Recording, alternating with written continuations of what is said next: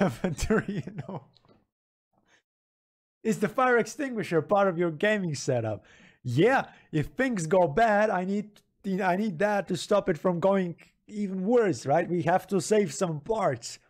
Sure, it's like the graphics card can explode and stuff, but we have to save the motherboard. We have to save something, the fans, the CPU, anything that can be saved. Yes, please. It's like, you know it's hardcore when you need a fire extinguisher. Dave Port Lee says, I have a fire extinguisher here on your table. Powdered. Oh, the thing with powdered fire extinguishers is that you have to clean that afterwards. It's better for you to get a CO2, yeah? Carbon dioxide. But Davenport, it's whatever.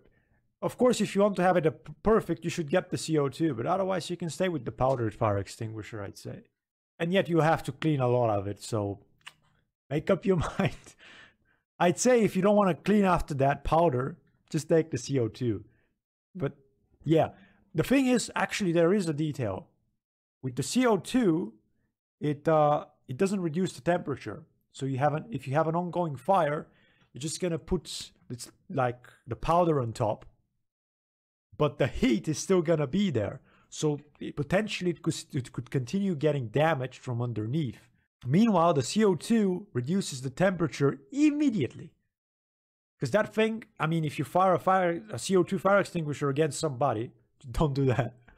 It's pretty bad because the temperature is very low. With the powdered fire extinguisher, there is no temperature reduction. It's just smothering the flame, right? So potentially you will stop the flame, but it's gonna keep generating heat, at least by what I've read. I mean, before you buy it, just ask them, right? Just ask them. Although apparently fire people don't really want to tell you anything unless you have a big business or you're gonna put stuff around all your house. You know how tricky it is to get information by the fire people? It's like, isn't safety supposed to be this great thing? And yet, oh, I want to ask you about fire alarms. We don't sell yet by one fire alarm. We sell whole system. One by whole system, it costs $1,000. I don't want to buy fire whole system. What is wrong with you? I want fire extinguisher. Go away. Come on, please. Maybe we could just sell you one, but can you tell me more about it? What are you asking? Are you crazy? It feels like that pretty much. Okay, why are we talking about this? Do you guys want to have me to have fire? I don't want to have fire. I want everything to work perfectly. I don't want to smell crispy stuff and destroyed capacitors. Actually, in my experience, I had a video card, an AMD video card. In the past, now it's like an NVIDIA, because superior. And that thing actually blew resistors. It's like, and there was actually a small fire in the computer. And it's pretty scary, to be honest, because why? First of all, why would it do that?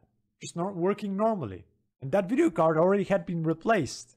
It's like the first one broke, then I replaced it with a second one, you know, in warranty.